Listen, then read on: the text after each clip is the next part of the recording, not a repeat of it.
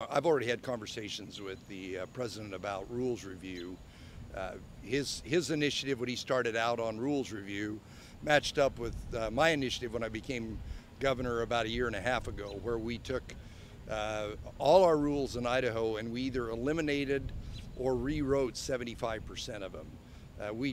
We exceeded our goals by a long way, and that was successful. And I was here and had a conversation with the president and vice president about this, about 8 months, a year ago. Well, since the pandemic came along, what's really become top of mind is delivery of health care, affordable, accessible health care. When the president and HHS eliminated the barrier for telehealth, states like Idaho were great beneficiaries because we have very few doctors per capita, and we've got a remote and rural state. So by being able to offer telehealth through Medicare, through Medicaid, our carriers in Idaho stood up and said, we'll reimburse at 100%, which I thought was very generous of them.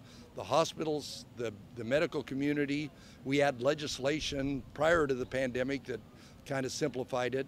As a result, we have more affordable and more accessible health care without impediments to it. And given the COVID virus, it's really been a big benefit to Idahoans, particularly rural Idaho.